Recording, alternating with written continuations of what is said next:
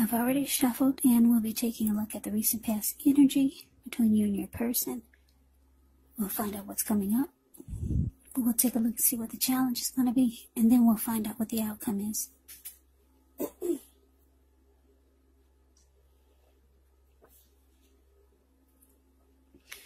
So Cancer, the recent past energy between you and your person. Well, we got the Seven of Wands, and it's with Judgment. Now, the Seven of Wands, with this card, you could find that in any sort of competitive situation, that you come out on top, things should be going well, you should be feeling good. Any projects that you have, they should be moving right along. You could still have some regular moments of self-doubt, unfortunately, but it's actually the time to feel the fear and do it anyway. Also, don't hesitate to make where you stand clear to people, because your thinking is clear, and you could likely help someone out by spelling things out for them. This card, it points to being independent and thinking for yourself. Now, it's with Judgment, which can be a card about jumping to conclusions, decisions, and of course, judgments that are made too hastily. And if you're prone to doing such things, it could be a sign to slow down, give things more thought, maybe give people more chances. It could be a time of fundamental spiritual awakening. So, the recent past energy between you and your person, Cancer. Seven of Wands. Clarified by Judgment. So what I'm getting is that for a lot of you Cancers,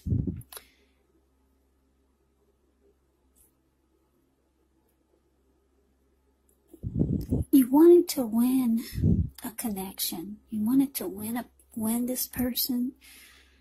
You wanted to be the last man or woman standing. Yeah, you wanted to win. This was someone that you really liked. Or someone that you like. Yeah, because that's what he's doing. Seven of Wands, a card above the word pass. He's the last man standing. He won. And that's how you felt or feel about your person with this recent past energy. But it's with Judgment, though. For some reason, something must have happened, because the connection, it became, well, it started to be a make or break situation.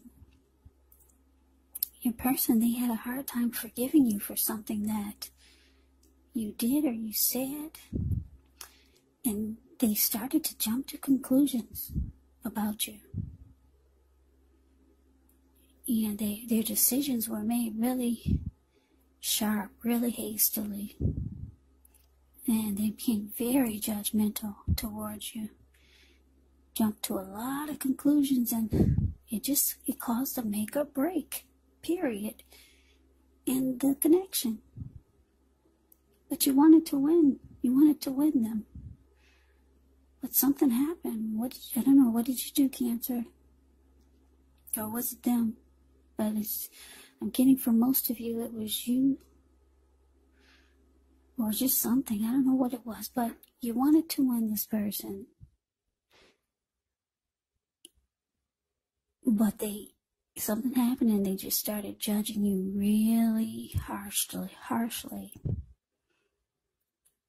And then they started to just jump to a lot of conclusions about you. I don't know if they saw something, or I don't know what happened, but let's see if we can get more clarity by taking a look at the rest of the reading. So let's move on over and see what's coming up for the two of you. We got the Ace of Swords, and it's with the Eight of Pentacles. Now, the Ace of Swords, it can indicate a new beginning in some sort in your life, possibly on several fronts. Sometimes a new beginning, it gets started by a separation of some kind. Could be from a relationship, from a situation. Just know that as anxiety producing, as such in the beginning can sometimes be, underneath it all is actually good beneficial energy that's getting you to where you want to go, where you need to be. Yeah, it could mean that you're ready to start something new.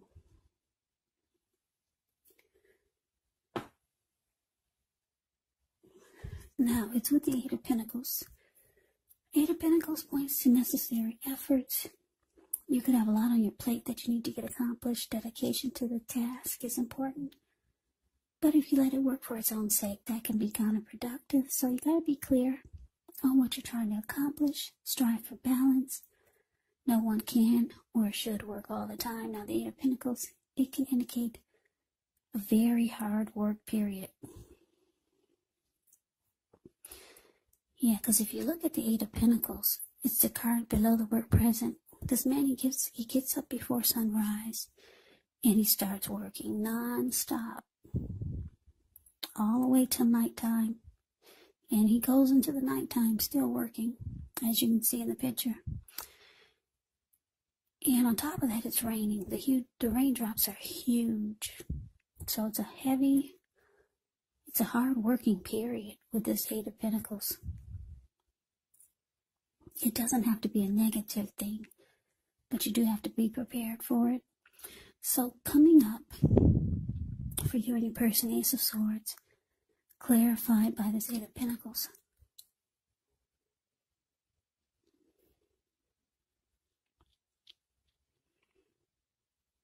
So yeah, I'm getting that. A lot of you, like I said, you wanted to win this person. You wanted to win their heart, maybe. I don't know what happened. But they start to see you in a different light. And it looks like you still want to win this person. It looks like you might go into overtime trying to fix things. Just work really hard to get things back on track.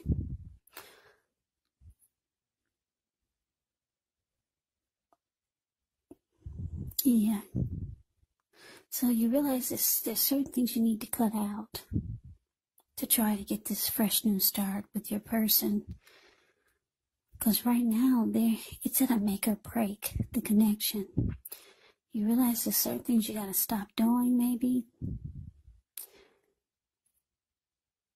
just to try to fix things. And you know that you got to put a lot of work into it just to try to win them back. A whole lot of work. So let's move on over. Let's take a look and see what's coming up. Yeah, we got the Lover's card, and it's with the Two of Swords. The Lover's card is actually associated with the astrological sign of Gemini, the twins. It's possible when you get this card in a reading, you're feeling ambivalent about a relationship or a situation. It could be that your heart is telling you one thing and your head is telling you another. Now, the thing to do within the bounds of your morality is to follow your heart. Some people say that there are only two modes that we operate under at a time. And that's either fear or love. And it's saying when you get the Lover's card, it's safe to choose love, because it's a time when love is brought to you in big, bold, capital letters to the center stage of your life. So this is either a new relationship or a powerful rebonding of an old one. Either way, you'll be quite happy about how romance is going. Now, Lover's cards with the Two of Swords, which tells us that your partnerships, they're likely to be going somewhat well, whether it's friendship, romantic, or business. However, you might need to consider the depths of your commitment to equality in the relationship, and whether or not you're being treated as an equal by your person. And if you're not, it could be that it's time to bring things back into balance, but this does require a lot of open communication. So your challenge, Cancer, Lovers, clarified by this Two of Swords. So yeah, like I said, it looks like you're going to put in a lot of work and effort just to bring this person back, or to change their mind, or just to get forgiveness. You know there's some things you need to stop doing. Maybe that's whatever it is you feel like you need to cut out. It could be one of the reasons why they judged you so harshly. But the challenge is that you feel like this person is a strong soulmate here. You feel like you're dealing with a soulmate. And it's starting to feel like they're slipping through your fingers. A strong soulmate or a twin flame is what you get with the Lover's card. Yeah. Wow. It's with this Two of Swords. The Two of Swords can be about avoiding. It can be about blocking. So, I'm not sure if your person is mad. I know they're being judgmental. I know that they're jumping to conclusions. Could be about things that are not even true. But it looks like they're avoiding you with the Two of Swords. Yeah, you might feel like they're blocking you also. You feel like this is your soulmate or a twin flame, and it feels like they're slipping through your fingers, and you're willing to put in a lot of work to fix it. So let's move on over. Let's see what the outcome is. We got the Ten of Wands, and it's with the Five of Swords.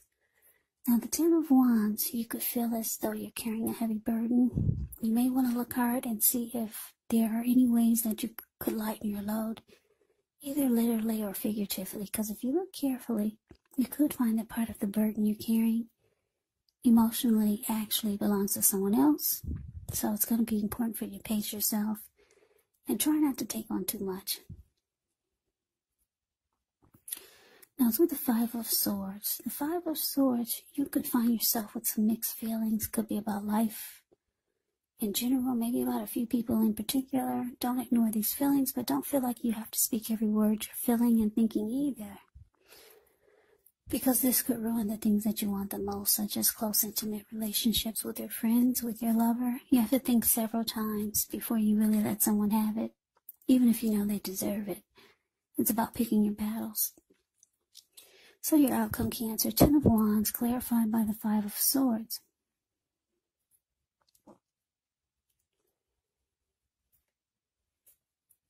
Yeah, so what I'm getting is that, yeah, it's starting to feel like the relationship is difficult.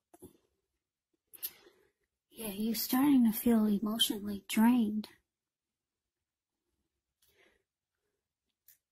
Yeah, it just feels difficult now.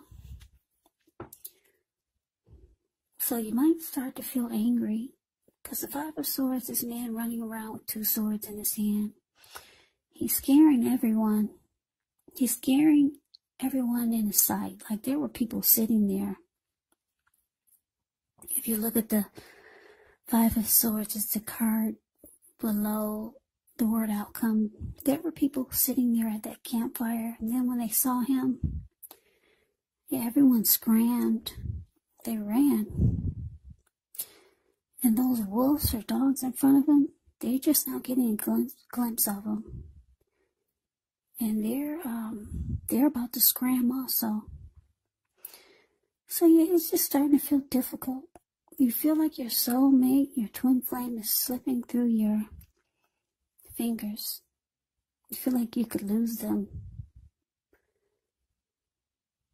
The connection's at a make or break. They're not offering forgiveness. They're mad, or you're mad. For the most part, for most of you, you're mad because it's just starting to feel too difficult to deal with. Realizing that you could lose your person, and you're trying to do things to fix it, but either your person is too mad to forgive, or you're just mad because it's not, whatever you're trying to do to fix it is not It's not helping, it's not working. Because they're blocking you. They're avoiding you, Cancer. So that's a reading that I have for you. I hope you enjoyed the reading. I hope it resonates. As you know, general readings, they do not always resonate with everyone. Then again, if you like the reading, please comment, subscribe, hit the notification bell. That way you'll be notified when I post my next reading. I will also put a link below of the extended of this reading where I'll go over how you both feel about the situation. What's in the near future for the two of you, how you see yourself, best case scenario. And what will happen between the two of you in the next few weeks. There's also a link below for personal readings if you'd like to try one of those. So Cancer, thank you so very much for watching. I hope all of you are doing well and staying safe during this crazy virus season. Just hang in there, stay strong, take good care of yourselves. Come back and join me for the next Cancer reading, just in case this did not resonate. Maybe the next reading will. Also, keep in mind, if you're not dealing with anyone romantically, the other person could be a friend, a family member, or it could be a situation. And yes, the roles can be switched. They can be reversed. So just take the readings for however it resonates. Because these are general readings, they're not personal readings. So, Cancer, I can never say it enough. I thank you so very much for watching. I hope you have a great day. I hope to see you at the next reading. And take care.